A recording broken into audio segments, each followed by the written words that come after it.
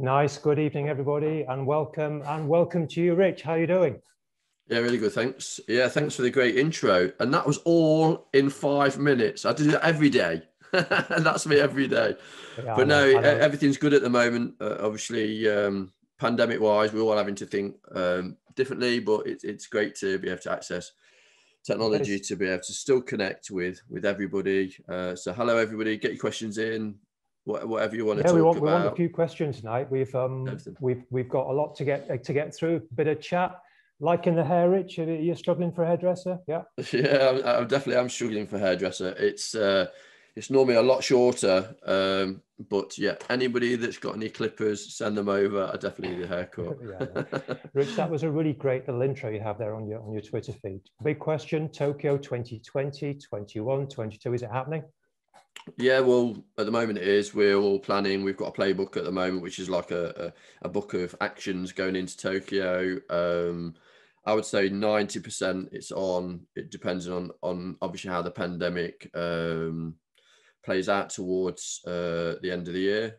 The Olympics will be a little bit of a case study towards how the Paralympics will go, and obviously we've got a couple of differences between the Olympics and Paralympics regarding the actual participants themselves, which has to play a part in will the Paralympics take precedent in Tokyo. But hopefully it is. We're all prepared. We're trying to work dynamically to be the best we can be at the Paralympics in Tokyo. Is there a greater support network or a different type of support network for Paralympic athletes who are traveling and on the move?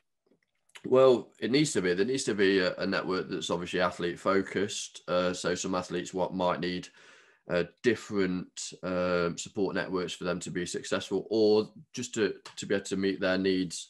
So likes of me, obviously having a prosthetist out in Tokyo supports my needs, obviously with my technology that I use. So obviously the Olympic guys have different things, and we just need to adapt our team to be successful. Yeah. Great. Rich, we've got a varied audience here with us this evening. I think we've got some of our regular prosthetic colleagues in the clinics who deliver prosthetic services, at least in the UK, and they'll be more familiar with you and the type of work that we're involved with. We've also got some of our colleagues on the bracing side of our business. We've also got some users and their parents. So we've got some children watching too. So we've got a few people with different sort of insight into your background. We often talk about amputee rehabilitation. Rich, you were born without legs, so that's not always the right description, is it, when we come to that kind of thing? But your life as a child wearing prosthetics, how was that for you? Well, you can call me whatever you want. if you want to call me an amputee, that's fine. But yeah, obviously it's 50 years for Össur as a company. I just wanted to obviously congratulate the brand for all the great work they continue to do. And I was lucky enough to and have been supported by Össur for an amount of time that's really enriched my life. And that's not just from the sporting sense, because that's what you see, but it's every day, and the prosthetics I used to walk around, as well as being able to access the professionals and the specialists within the industry. And like you said, I was born an amputee in 1976, so I'm in my 40s, and the environment in the 70s was completely different to it is now. And Össur was not on the radar at that point, and I was accessing obviously NHS prosthetics and services that also gave me a great platform moving forwards. I was lucky enough to have people around me that understood that I was a different kind of animal at that stage, where I was just kind of going at 100 miles an hour. I'm sure there's little ones that's on the line on the call that parents may be able to associate with their children, like bullet at a gate, trying to do everything now. Rich, I remember the first time we met, 2004, my colleague Paul Jameson came to me one week and said, we're off to Nottingham, see the prosthetist Terry Stanley. He said he's got this young guy there, remember that? His name's Richard Whitehead. He wants to use some blades. He's going to be running the New York Marathon. All right, that's great. So when are we going? Thursday. When's the marathon? Saturday. I know that's me though. If you believe, you can achieve anything in life. So be limitless. But yeah, obviously ideally preparation wise, it's not You have to train, you have to put a training schedule in place, you have to have preparation. But yeah, it came to me kind of last minute. But again, it was a platform that I used to first run the New York Marathon in 2004. Why did you want to do that, Rich? What was the thing with running at that stage of your life, and particularly to go to New York? What got you into that? For me, the power sport empowers you in lots of different ways, and I got to a stage where I was looking for challenges within sport. 2006, I was going to go to the Winter Paralympics, but the Paralympics wasn't something that was necessarily my goal at that point. It was around really pushing myself, and the platform that sport gave me the opportunity to talk about my disability, what kind of drives me.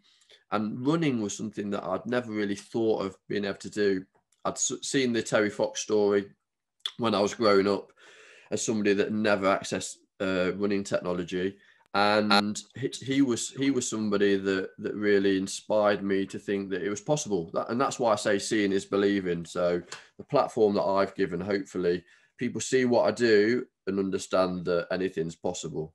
Just to explain a bit about the Terry Fox story. So Terry Fox was a Canadian athlete that lost his leg due to sarcoma. Sarcoma is a cancer that affected Terry, and he was in a clinical environment that he felt that was very negative. So he had a lot of people that were amputees that were basically saying that my life's finished now because they haven't actually got a leg or legs to be able to walk. And he said that he wanted to inspire his public, his amputees, his community, and run a marathon a day from east to west of Canada, and raise as much money as he could for cancer research. Now he on his journey asked for $1 Canadian every time that he met somebody, and he's raised millions and millions and millions of dollars for cancer research. Now, unfortunately, Terry Fox died of secondary cancer, secondary sarcoma, on his journey, so he never actually completed his marathon of hope.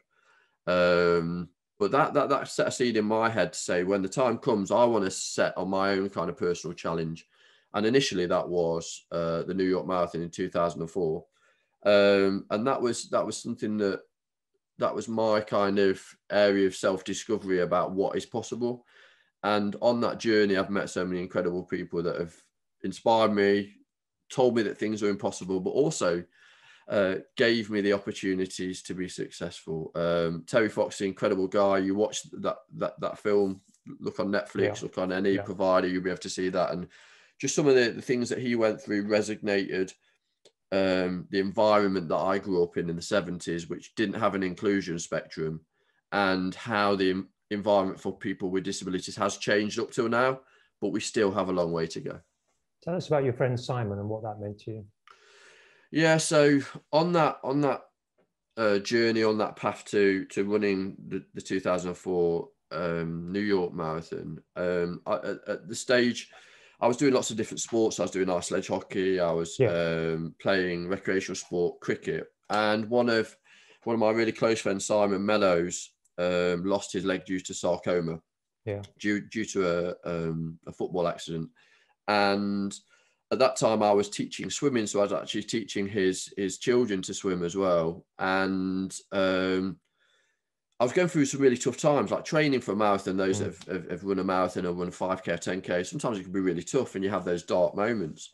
And to see how his family got through those really tough times initially really kind of gave me that platform to say, look, sport isn't about that self-gratification. It's not about those gold medals. It's about the impact they can have on other people. And for me, he not just inspired me for that New York Marathon in 2004, but also for the rest of my life. I look to all the challenges and obstacles that I've overcome in my life. He's been part of that. Now, he unfortunately died in 2005, but he still motivates me to live life to the max. And those people that think when you get into your 30s and 40s and 50s and 60s that life just stops, it doesn't.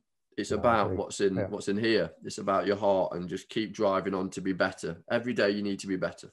So from New York, you went on to great things in long and ultra distance running. Tell us about some of your marathon, ultra marathon. Wait a minute. So this is the thing. A lot of people go, oh, you've run all these. So I got conned into doing some of these races. So what happened was, as you alluded to, yourself and Paul Jameson came to the clinic in Nottingham. And it was also through one of your other colleagues, Jamie Gillespie, that the prosthetics and the flex runs were given to me initially as something to enable me to run the marathon. But then also it came to it. I won that marathon. It was great. I got so much publicity from it, raised lots of money for Macmillan Cancer Relief at the time. And Jamie then came to me and said, well, you've ran New York. You've actually got a qualifying time to run an ultra marathon. I've got friends in South Africa, Two Oceans Marathon. It's 34 miles, so only a little bit further. But what I do is I'll run it with you. And I'm like, I've done 26 miles, 34 miles. That's easy. In South Africa, never been to South Africa before, don't know what the climate's like. That's easy.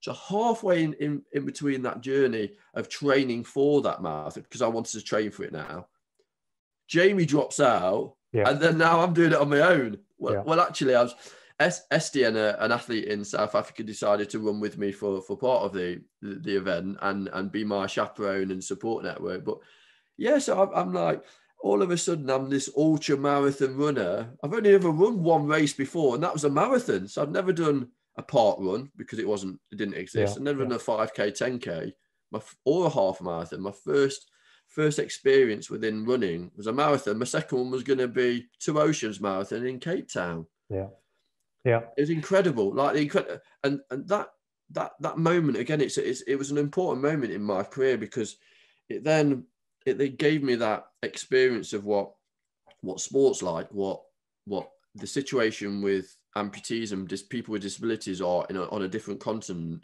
And also the reach that you can get through running. Running is such a powerful sport.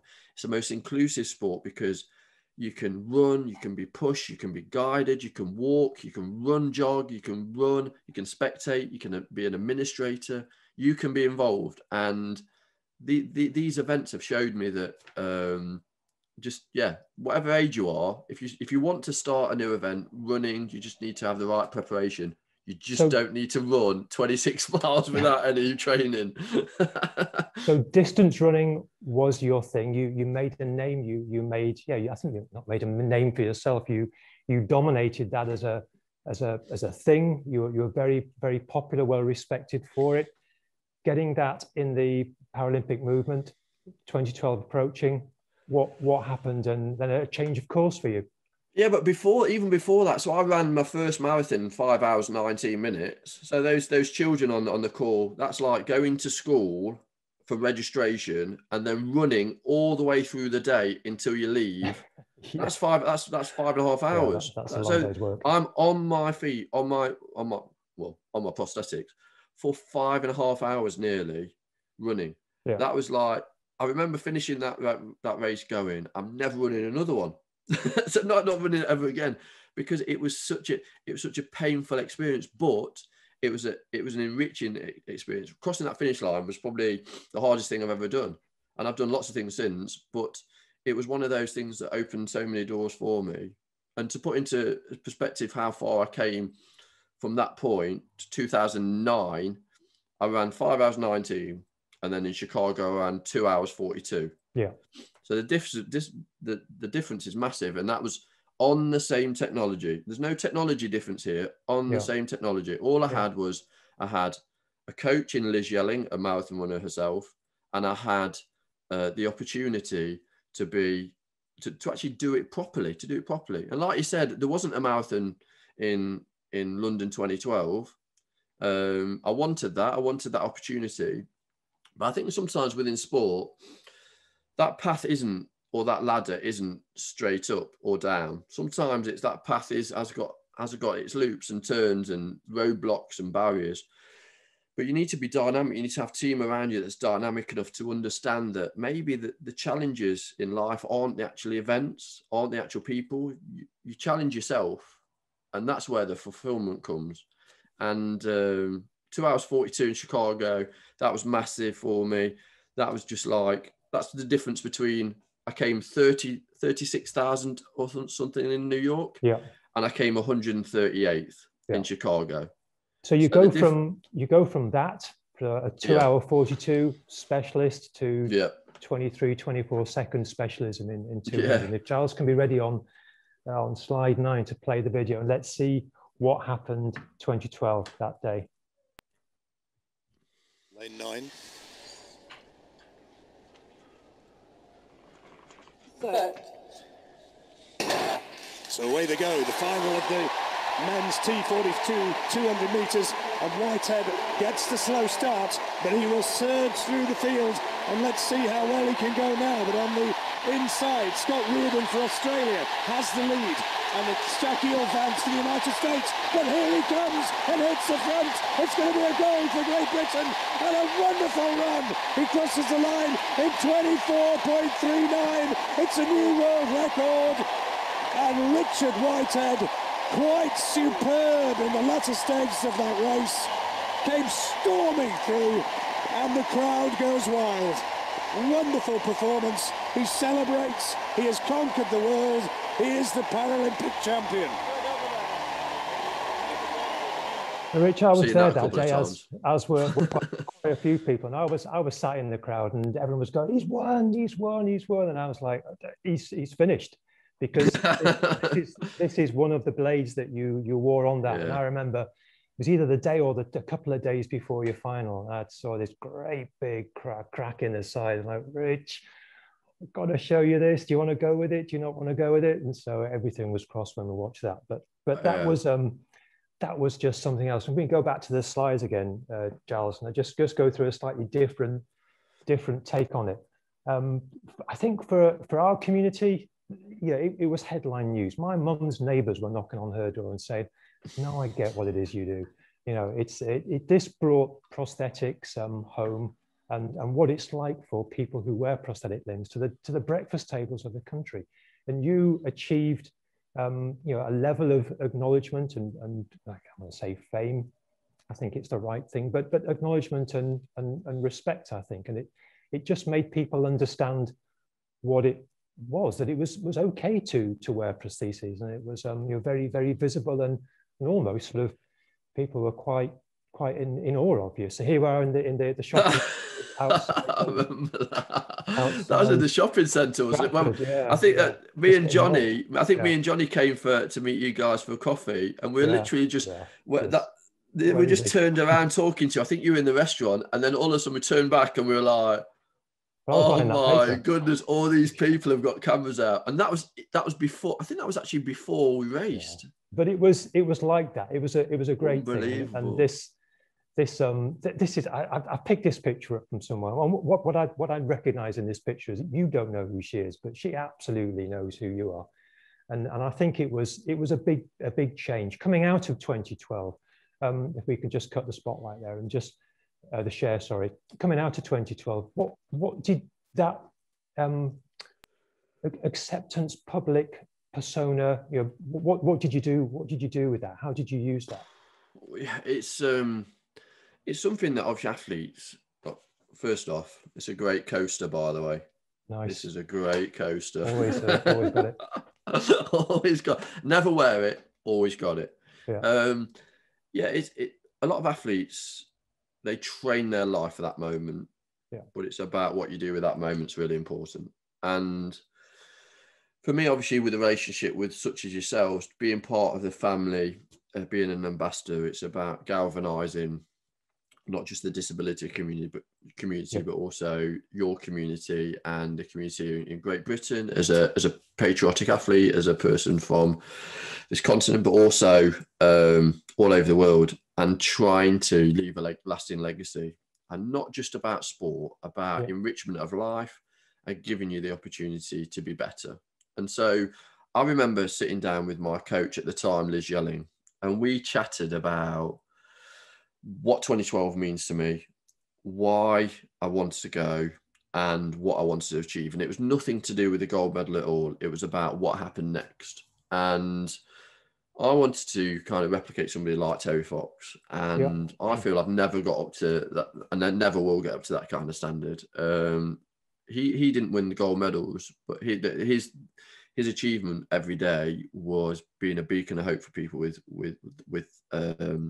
without limbs, and for people that have obviously suffered with cancer. Forget Giles, so I wanted to take us to slide 17, Giles, if you can just pop on. Yeah, so I just wanted to do a challenge that really pushed me and my team, but also, so Richard runs Britain. So we came up with a concept of running from north to the south of the country, of Great Britain, and on the way, raising money for obviously the charities and supported by the charity partner, but also it came evident for me that the awareness for the charity and awareness for people that we met was really paramount. And it became obviously a massive team thing, where you look at that picture and you see lots of people that provided their time, effort, drive, and they were the driver behind me. Obviously I was just the one that did the 26 miles a day. And but every day getting on the road and being that the person that kind of had that destiny of trying to do this crazy thing. And it was something that I think it's when you achieve that big goal in your life of running in a Paralympic stadium in front of 80,000 people, being successful, and then having the responsibility to be able to follow that with a connection with the public. This was it. And it gave me the opportunity to understand what I need to do after the Paralympics. And that was to support charities, which obviously in this pandemic's been massively affected, to give people the drive to continue their own personal journeys, but also to kind of just keep pushing, when the track stops for me, I won't retire. I will always be doing things. I will always be doing events. I will always be kind of pushing myself, and whether that's physically, mentally, or within the disability community. It was quite a journey, Rich, that we were on. It was massive, yeah. To see the cyclists there, a lot of those guys actually were on the La Jog. Picked up a few people on the way. There was a lot of people running with you in the mornings for those 5 and 10, 21k sections, and then sometimes there were help because I needed that kind of motivation. Sometimes there were hindrance because we were far too slow, but most of all, they were there doing it for the right reasons, and that's for supporting other people. And again, it's very happy memories. That mark on the road every time we stopped. They're still there. They're still there. Somebody sent me. Yeah, still there now. I remember at the beginning it was big chats with all the team amongst you and your strength conditioning coach at the time, Tim. Tim was big into the measurements, counting your calories and making sure you weighed at the beginning of every day and every day. How did that end, Rich? I don't seem to remember that regime lasting so long. Yeah, not really. Not really. That's because you kept bringing me donuts. I think what happened was that it became very kind of regimented and strict. Well, obviously, if you're running 26 miles a day, things are changing. And my moods were changing as well. And a lot of mood, Rich. A lot of mood. And also, it's like patience as well. You've got to have patience. And sometimes those patience that you just like changes. And it was quite a thing. And there's got a nice little bit of film here, which I think sums up towards the end in Cornwall. And Cornwall, I think, meant one thing: hills. And I think this bit of film just sort of shows how tough lots of hills. Yeah, absolutely.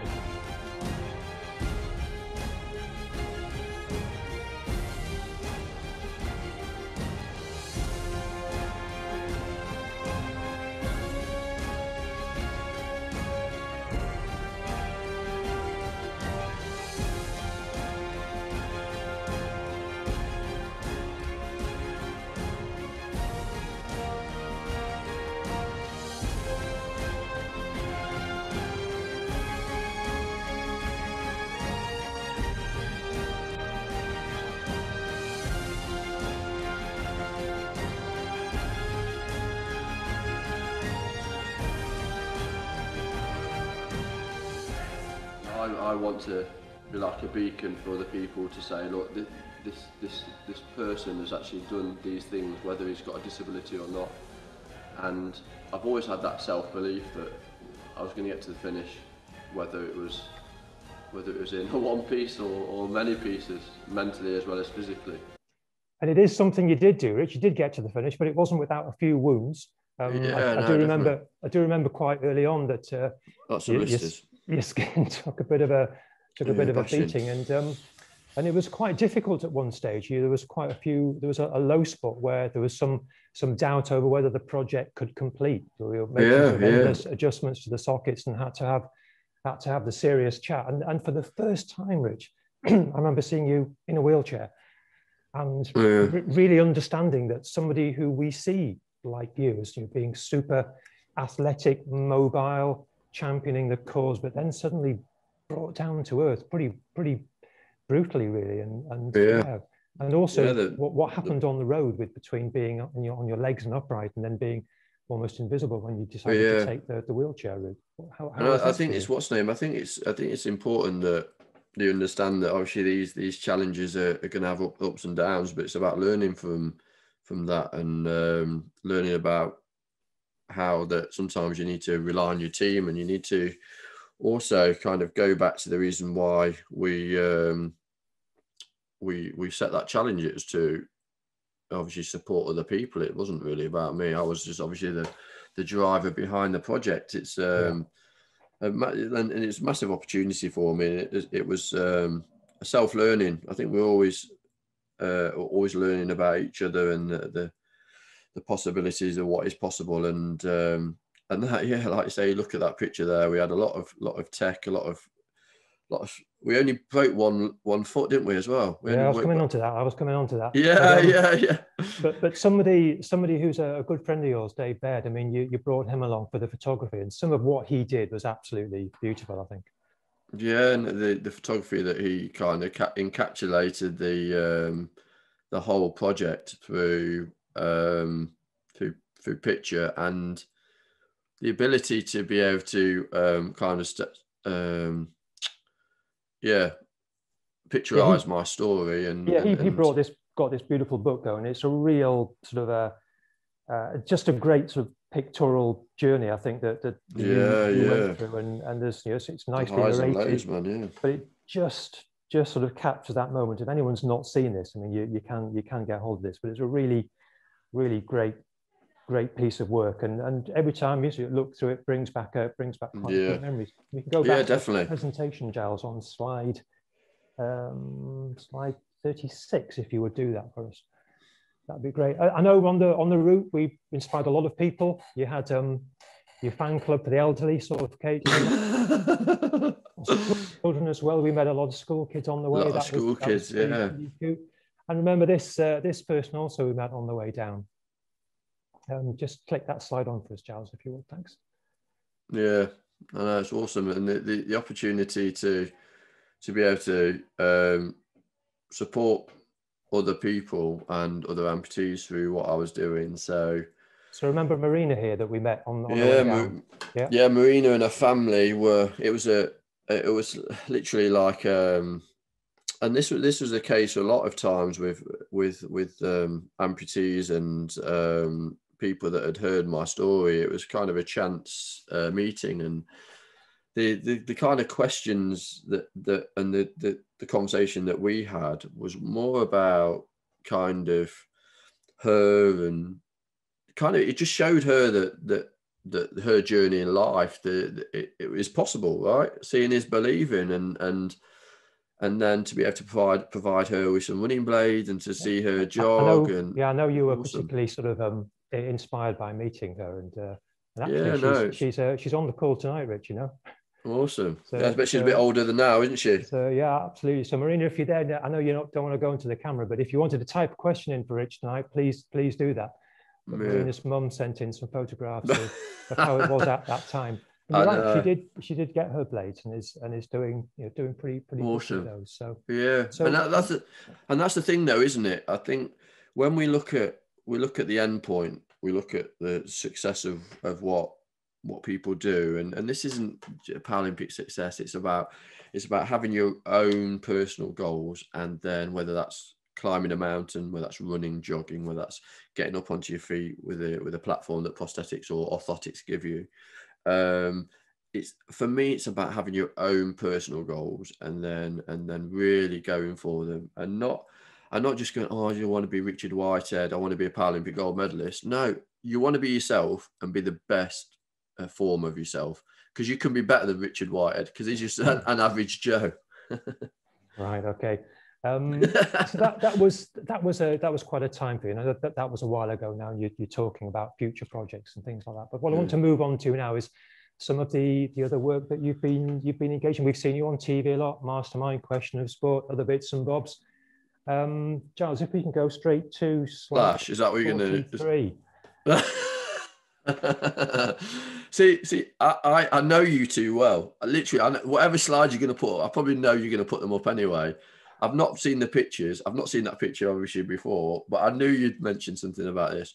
I was in the caravan in your, well, I say in your caravan, it was in your accommodation, that when those were delivered to you, and you weren't happy having to wear those at all. No, I wasn't happy at all. But the reason why you were there is because I had prosthetic issues, didn't I? Because of the water. Yeah, because of the water. Yeah. I don't know what's happened. I don't know what's happened, Rich. The legs aren't working. Smoking a bit, yeah. But yeah, I think again, like a game show, a TV show, gives you that platform to be able to outreach to yeah. Well, that was 5 meters. Obviously, I did a handstand off at 10 meters, and that was awesome. Like, live on TV, what do you do? Yeah, do a handstand off 10-meter board. I think it was a gutsy thing to do. But yeah. And you met somebody on that, Tom Daly, and he's featured recently in your Track and Ball podcast. That's it. Okay. Yeah, so you've had some great guests on that. Tell us a little bit about what this is and how people can access it. Yeah, so that's a collaboration between myself and Ellen White. Ellen was actually playing Champions League tonight for Man City. She actually scored against Fiorentina, I think. Track and Ball is, you can subscribe YouTube, and we do live sessions where we engage with school kids, we engage with people from lots of different communities, but essentially it's for the viewer. And we've had some great guests, Chris Hoy, Tom Daly, Ronnie O'Sullivan, Rebecca Adlington, talking about those issues that athletes have, that you kind of have this big moment and then what happens next, or engaging with the audience or the fans. And it's really important that we kind of get to know what the spectators want to see from the athletes. So we've got loads of really, really, really good guests coming on that really push our kind of thought process about things like mental health, about anxiety, about performance, about body image, and for me, it's kind of pushed who I am, and it's a platform that I've not really been a podcaster or not really done that in the past before. But I think it's really important to be able to engage with the public on different media, and that gives me the opportunity. So everybody here, please subscribe, Track and Ball, YouTube, and let us know what you want to see, and we'll do that. Rich, I want to move on now a little bit. Giles, if you can go to slide 50 and talk about some of the prosthetics, some of the prosthetic issues that you've had as both an athlete and also as somebody who wears prostheses regularly. But talk a little bit about in your sport. That's Photoshop, right? Yeah, I know some people say it's not real. So this was sort of at the time when Oscar Pistorius was at the end of Trailblazer. The end of his time, maybe there was a new sort of breed of para-athlete coming in who were sort of specialists, but he was always complaining he never knew which Alan he was running against, which I think is a fair point. And I know you've had some issues with rules and rule changes. Tell us a little bit about the rules. Always live within the rules, right? Always live within the rules, but make the rules work for you. That's the key. I came on the scene on the track 2011, at Christchurch in New Zealand. Wow. This kind of maverick athlete that wanted to change the world, right? And for instance, I met with a performance director that year. He said, "You're too old. If you want to be successful on this team, you need to one, qualify for Christchurch," which I did. I was the last seat on the plane to go to Christchurch. I then went to Christchurch, and basically I had to win to secure funding. And the race before, do you remember the race before? The race before in Auckland? Yeah. I've got the footage somewhere. The race before. Yeah, have you got that? You got that? And I thought, say again, I know what you're going to do. The race before, have you got the video, yeah? Yeah, it's coming, 57. Okay, this happened. Keep your eye on Rich. So away we go. There's the start.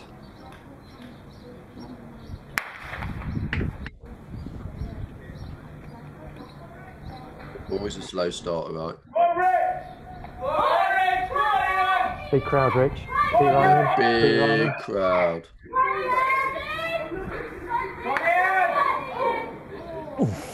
Ooh. Ooh. Oh yeah. Sorry so, and that's the thing. Obviously, technology at the time, I was like obviously really pushing the limits of technology. I'd not got an experience of obviously categories or how far to push the technology. I'd gone out to New Zealand to run the marathon as well as the 200 meters. The last race going into Christchurch, that happened. Yeah. Obviously, not ideal preparation, but obviously, again, working with people that are dynamic, you can rely on. I make that call home. I need some new feet. When do you need them by? Yeah. In 3 days when I get to Christchurch, and came up with the goods, right? Made it happen. I want to introduce my colleague Aaron now. So into this. So it's a good time to bring Aaron into the meeting. Aaron, if you pop your camera on and your microphone. Aaron is one of our composite carbon fiber engineers in Iceland. Aaron, maybe you could introduce yourself and what's your role within our organization? Yeah, hey, thanks for including me in this. It's not very often that they kind of put us out in the dark. You don't get out much.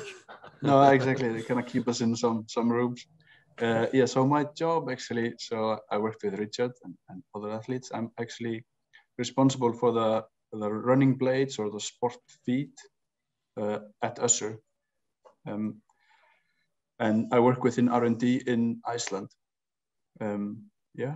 So if I go to slide 51, Giles, if you can just let that one run, and we'll just have a look at sort of Richard's normal running gear. This is a nice clip we've got of you, Rich. It's just, you make this look so easy, people would say. I mean, is running easy for you? Oh, it looks it, doesn't it? No, it's not. I know it's not. I think, I think the technology is obviously there for me and to give me a platform to be able to run, but it's not a case of any double leg amputee, single leg amputee can put on this technology and then run the times that I do or run the distances. It's about the training. It's about utilizing specialists such as the guys that's on the call. The blades that you use, you're using those for your jogging, for your warm-ups, but they kind of impact that goes through the prosthesis when you're running at these speeds. These are huge speeds, and you're running against your able-bodied colleagues at the high part there. Aaron, what kind of forces do you sort of go through a prosthetic blade during these kind of trainings? Yeah, I mean, it's massive forces. I could say that. Actually, I have to say, it's like an engineer's worst nightmare to see like a broken running blade like that. Yeah. What you showed before, it makes your stomach like to sink, because you know like how fast he's going when he's running, and if this happens in just a fraction of a second. I've had a couple of obviously instances where they're broken. I think there's still that imprint on the wall. Yeah. And I'm reaching speeds of like 23.5, 24 miles an hour. So obviously, if technology fails, then you kind of that hurts. It's like being hit by a car at 23, 24 miles an hour. But as Richard Hirons has always told me, the technology is there to be pushed, right?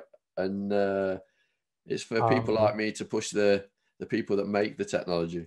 I'm happy to see a broken blade. You did say that, remember, right? Yeah, I believe in it. I think you find your limits, don't you? But we can just come out of that, Giles. And Aaron, if we can talk to you a little bit about what, I mean, Richard's been over to Iceland a few times to work with your team, your boys and girls, and what kind of testing process do you go through? What are the rules that us as an organisation have to have when we're providing official sporting equipment?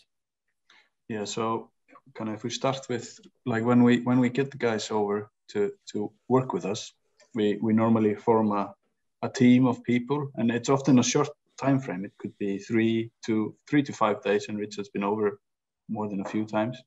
And then in that group, we would have mechanical engineers, biomechanists, and we would do everything to try to kind of help them to maximize the outcome of the equipment. But in the end, I mean, it's always equipment. It's always about it's equipment, but they are professional athletes. Yeah. So I mean, I think that's something that we're always very keen to impress upon when the it's the big TV time of the big games, and we get friends, neighbors, family members saying, "Oh, will you be there doing some adjustments?" No, that ended a long time ago. What's the time frame, Aaron, between let's say Tokyo 2020 as was?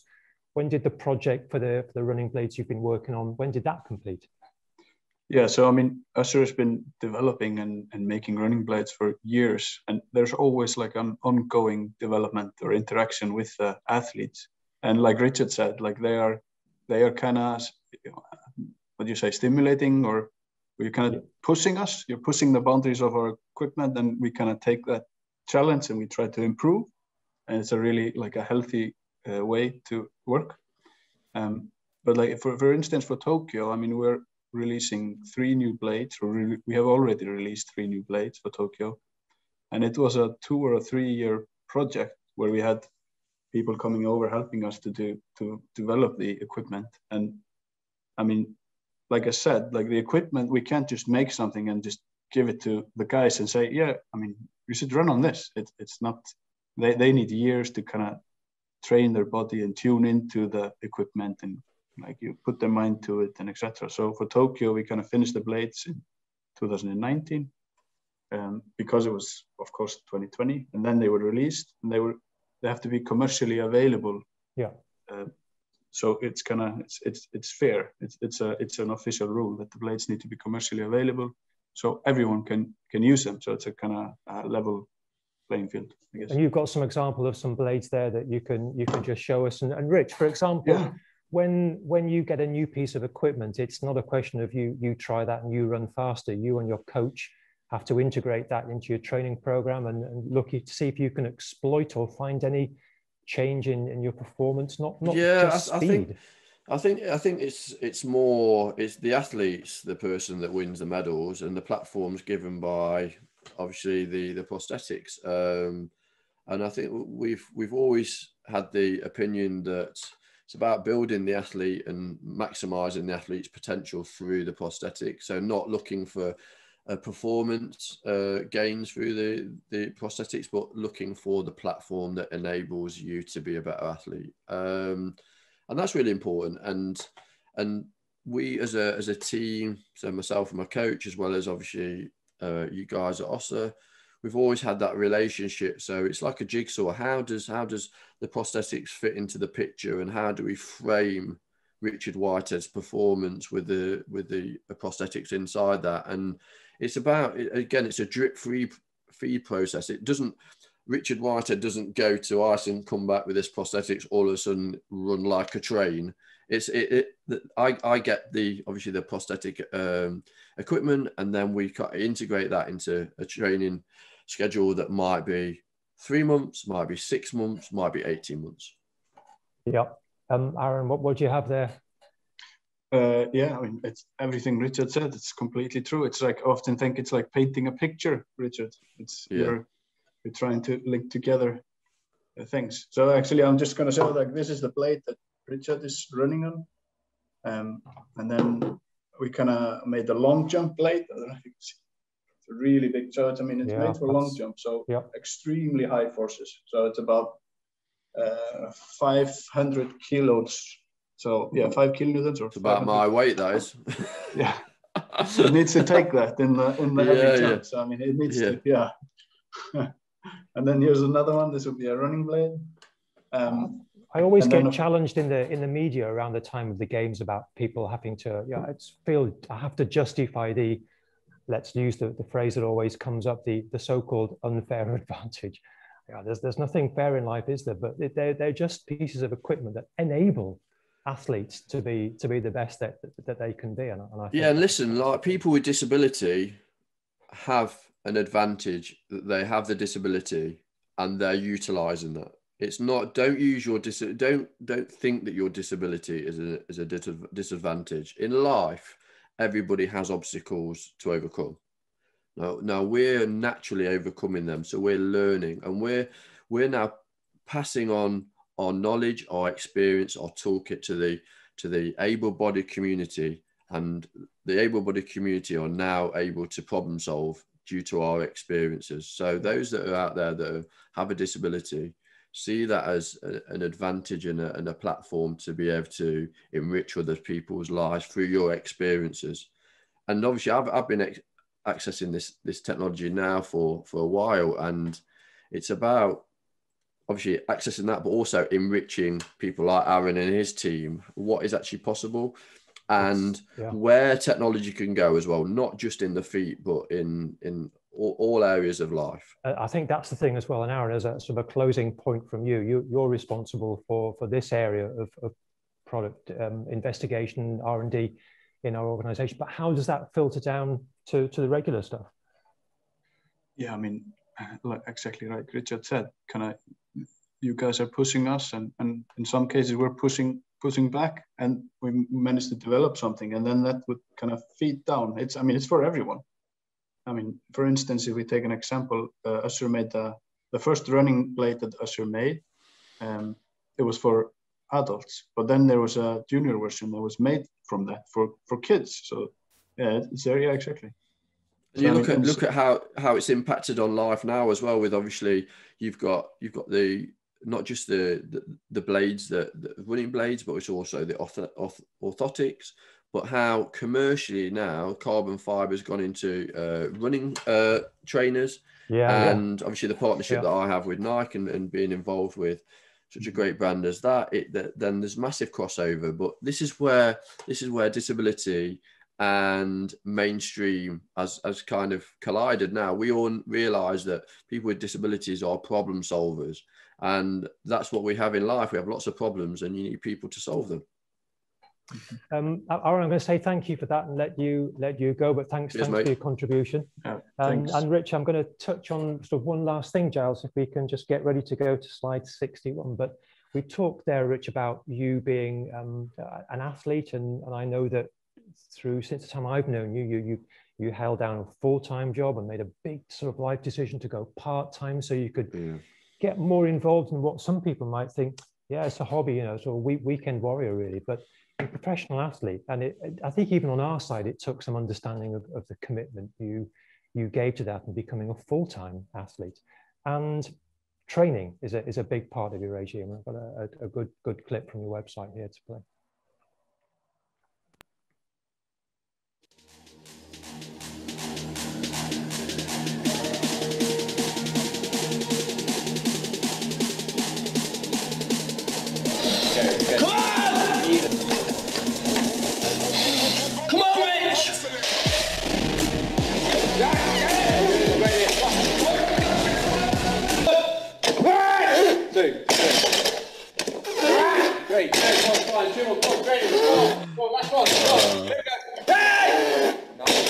Lots of animal noises there. That's the way it is. We can just stop that there, John. That's great. I mean, I've been to some of your training sessions, not to train, obviously, just for lunch, but it's full on. And maybe, Giles, if you can go straight to slide 63. I remember, a little bit weird this is, but I saw something quite incredible. I was at that other place with you. This, which was a looking bright red print. Oh, yeah, my back slaps. Yeah. Your back slaps. Oh. This was the end of your, was it you're doing starting drills? And this was the big one. And I've never heard. Yeah, so I got a bit of a back slap because I needed a bit of an adrenaline rush. But and you have to go through those kind of those things. I've always say that if people can beat me in the gym, then they're better than me and they deserve to beat me on the track. And I'm lucky enough that I've had, again, lots of people around me that have been able to support my training and kind of push me. Like the people that train me are not people that train disabled athletes. They train athletes. I'm coached by people that have put Olympians on the podium. I'm coached by people that are in professional sport, and whether that's football, whether that's rugby. I've seen that down at HiPAC. It's a mixed environment, and you're definitely. And you need that. You need to have and those practitioners that are out there that want to be challenged.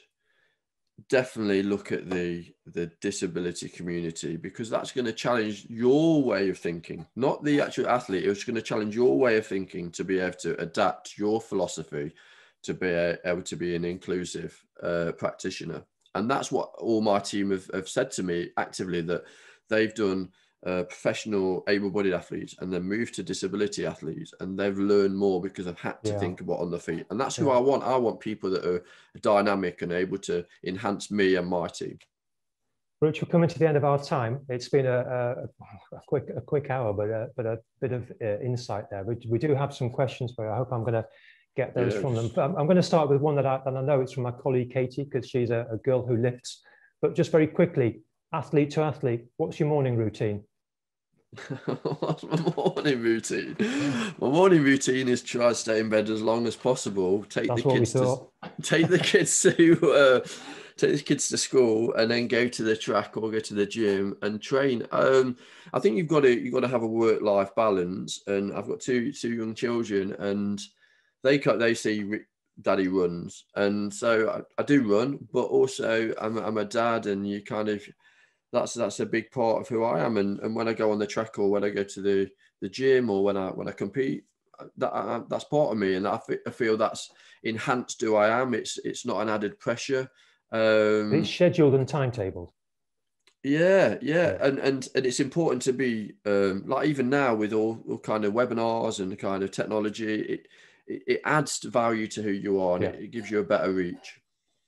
Stuart, over to you. You've got some more questions, I think. Hi, guys. Yeah, really fascinating stuff. First of all, Marina is in the audience, and she just wanted to say thank you so much for starting her journey with the blades. Only the one pair snapped so far, so not too bad. She said you've inspired lots of running in sports, including 2 superhero triathlons, swimming, running, and rugby. Great to see you tonight. Thanks again. I think Marina had another question just on the back of that. Have you got any tips of how to look after your skin when wearing prosthetics for so long and under such intense pressure while running and training? And I think as a youngster, and I've had lots of times when I've just ran through things. So when I get abrasions or different issues on my stumps or sweating, it's about kind of, you need to self-preservation. You need to preserve obviously your skin, because that needs time to repair, like I found on my 40 marathons in 40 days. So you need to take off your socket, towel down, and look at the affected area. It's, if you continue to push on, the blister becomes small, then becomes larger, and then you can't get your everyday prosthetics on.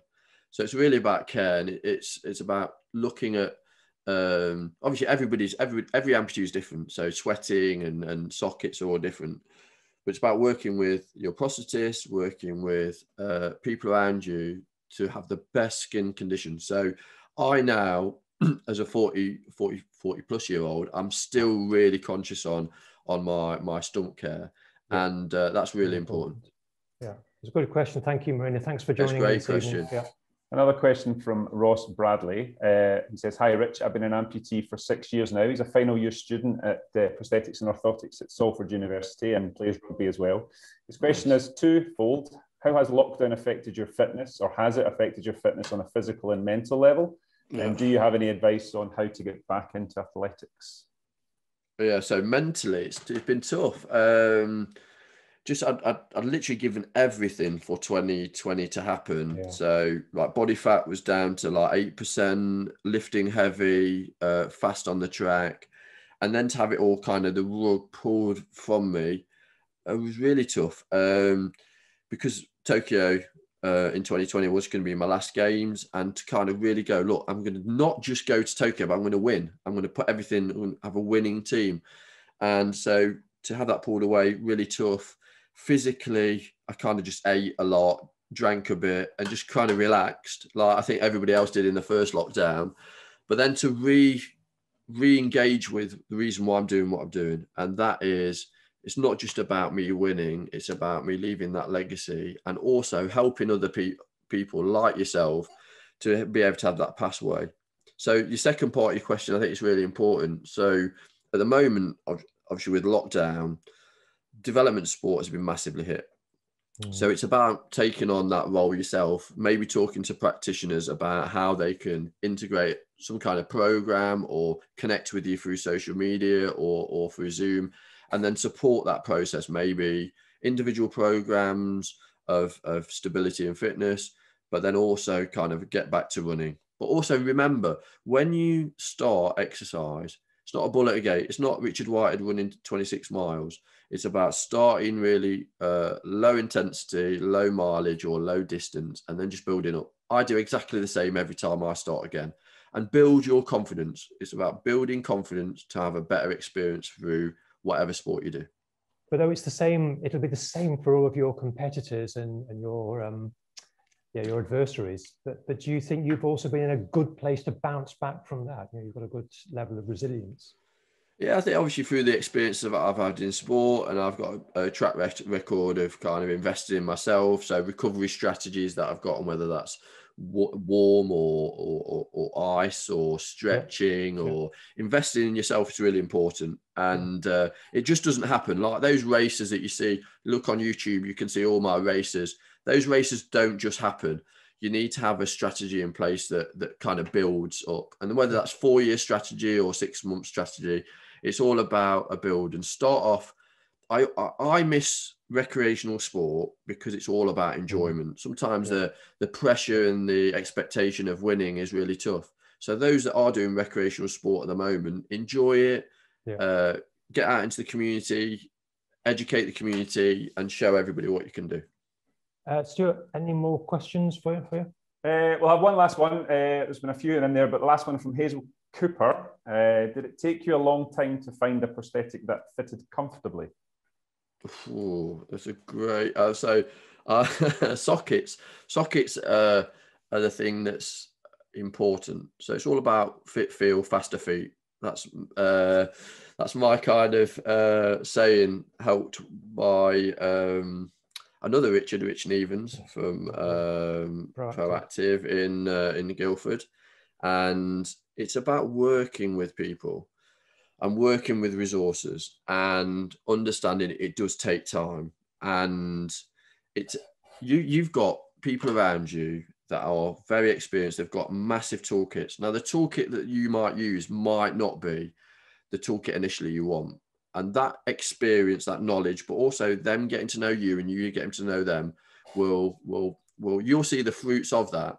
And I've had leather sockets, which I did the 40 marathons in 40 days, into a better socket system now, a suction socket system. But it's all about what works for you. Don't look at whatever somebody else uses and go, I want what Rich Whitehead, Johnny Peacock, whoever is using. Just give it time, enjoy the experience, and then you'll come out on top. I think I have another sort of component to that answer as well, which is being on the other side of the equation.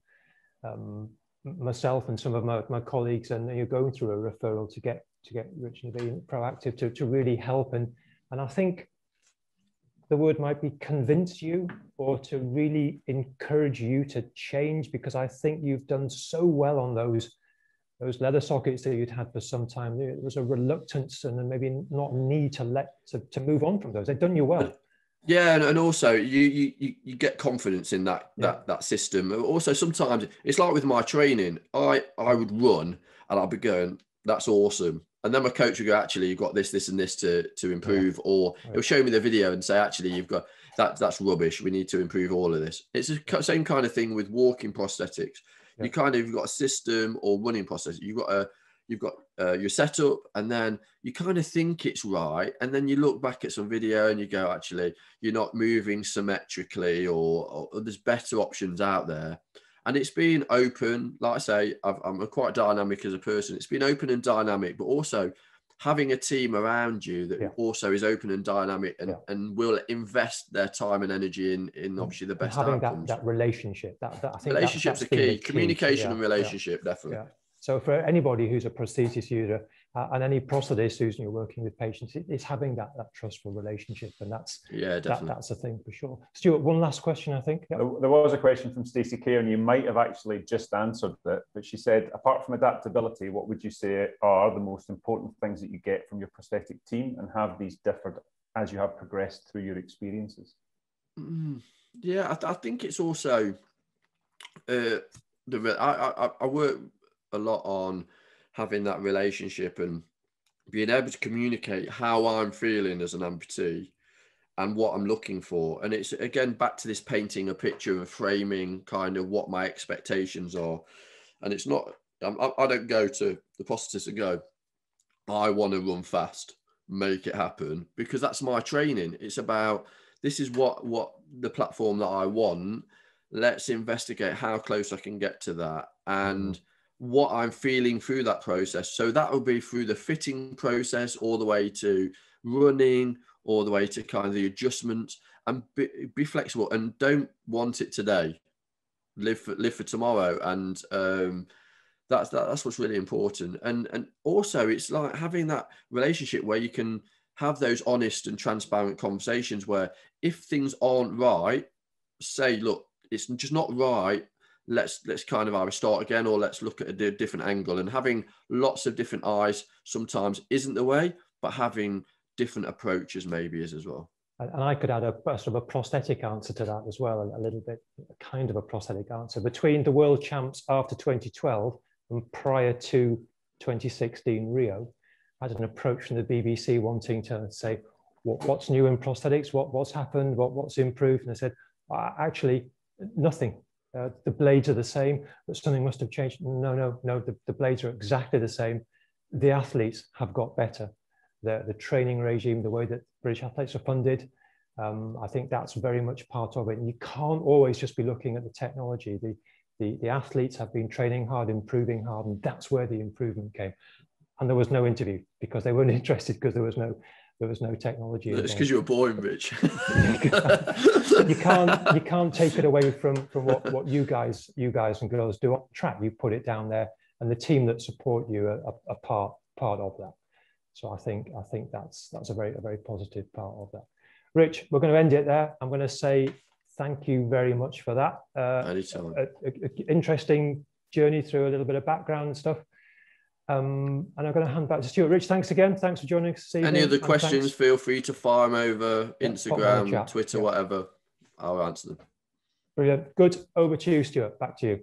Just a very quick thank you to our own Richard Hirons. Very good. And also to Rich. What an inspirational story. Fascinating. And a really quick hour that flew by. So just to say thanks to everybody for watching. There are a couple of more webinars coming up. On the 24th of March, my colleagues in prosthetics will be doing early amputee rehabilitation, to walk or not to walk. So look out for the invite coming in your email inboxes for that. And on the 31st of March, we'll be looking at contemporary treatments for the injured knee with Paul Trickau, who's a consultant orthopaedic surgeon at Ashford and St. Pete, and also Andrew Gould, who's a physiotherapist at Pure Sports Medicine in London. So with that, thank you all for watching, and we'll see you again soon.